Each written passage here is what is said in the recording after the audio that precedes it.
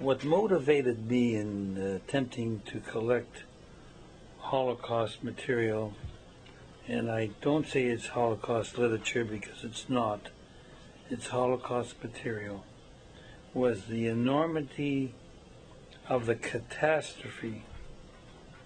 Even when I was a young child, I understood this. I attempted to learn what would motivate a country which was highly sophisticated, such as Germany, to participate in the wholesale destruction of an entire people and the inhumanity which was caused by such destruction. Remember, out of the people that were slaughtered, men, women, and children, how many Einsteins would have been there? How many Jonas Salks would have been there? How many musicians, physicians, doctors, men and women of letters were ultimately destroyed? These people and their progeny can never ever be replaced because they were entirely destroyed. Now, I am trying to, Molly and I are trying to learn and hope that religious groups of all peoples, their cultures, will have a symbiotic effect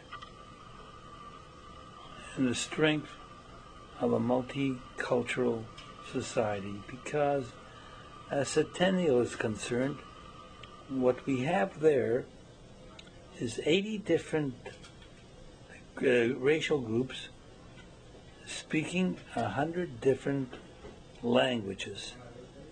And this was a great appeal for both Molly and myself to donate the collection outside of traditional Jewish synagogues and groups.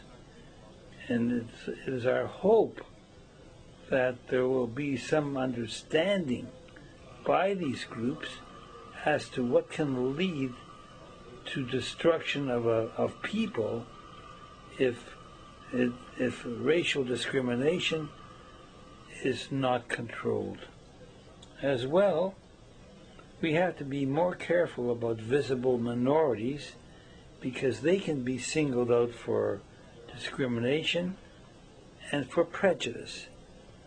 And that is why we hope that the collection going to Centennial will be a first step in such material being housed there.